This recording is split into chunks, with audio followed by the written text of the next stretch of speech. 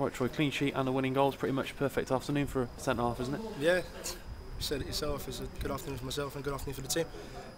We knew that we had to come here and pick up the 3 points of us being the only team playing today in the league, so we had to capitalise on that, and we did that well. And it might not have been pretty at times, but it's a good away performance. Yeah, if you hadn't have got a winner, do you think you'd have been wondering how you didn't score? Because the one late on in the first half where it was just all over the place, wasn't it? I don't know what's going on. I think there was about 7 attempts on goal from about 4 or 5 different players. But we came in at half time and we said we don't, other teams don't miss those chances against us. We don't get so lucky. So why should other teams? But we didn't dwell on it for too long, and we picked our heads up and dug in and stayed in the game, and went on to win the game. But before this game, earlier in the season, maybe we wouldn't have stayed in the game to win it. We gave ourselves a great platform, and we picked up the points in the end, which is good. Yeah, it was a good feeling as well, because you got a goal against Rochdale at home, didn't you? But obviously didn't go well at the end of that game. So now you scored a goal that's actually earned 2 extra points. But it shows that we come along, away from home as well. They chucked the kitchen sink at us. They had 4 up front, and we dug in. And I still don't think Brownie had a save to make in that time. So it was good. Yeah, it was a bit of a striker's goal, really, wasn't it? Because it just fell to you, and you were in the right place at the right time, and right place, right 6-yard box.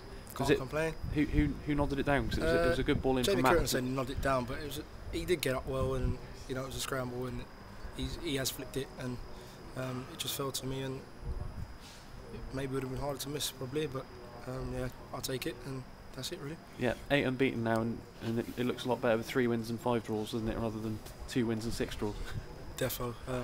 It's clear for everyone to see that we need to pick up more victories if we're going to keep this unbeaten run going. But we had 2 home games where we drew 0-0, and we should have won those. But we're giving ourselves a great platform to push on for the remainder of the season, and long may that continue. Yeah, the manager said he told you as a back four that you're going to get a run together, from Tamworth onwards probably, and you've proved him right, haven't you, with the performances and how difficult you're making it for teams to score. Yeah, the gaffer pulled us on the training ground and he said just that. He said, we're going to go with this now. Everyone's fit. I'm fit. Craig's fit. Stevie's fit, and he said that he's going to go with us and give us a chance. And we've done pretty well. A few clean sheets. I think Newport, Bristol Rovers this game. So yeah, long may it continue. Yeah, it is a lot about forming an understanding, isn't it, with players that you have to get used to playing. You've had injuries, and obviously, like you said, other members of the back four have been injured. It was unfortunate, Accrington and Stanley. I think that was another clean sheet. Won that game 1-0. I was unfortunate to get injured during the game, and obviously carried on. But whatever, I was out for 5 weeks after that, so that split mine and Stevie's partnership up.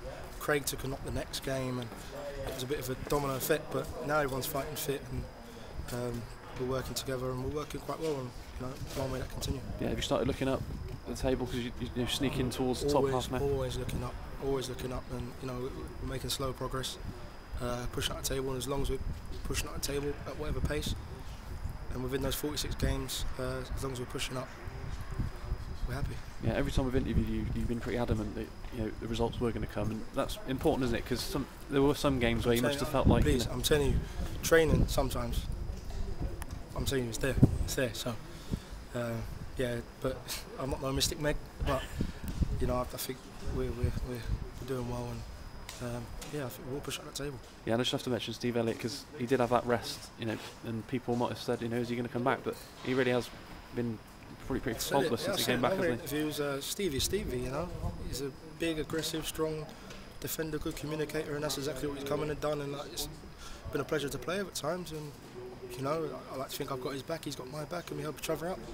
It's working well, learning a lot, and yeah, it's nice, it's good. Yeah, it's nice to be the only team to play today, get the 3 points in the bank, and then you've got another home game now to look forward to. Yep, Hartlepool next week, so hard work starts again on Monday, and yeah, let's do it. Yep, brilliant. Cheers for getting the ball. Cheers, mate. Cheers, thanks. Well done.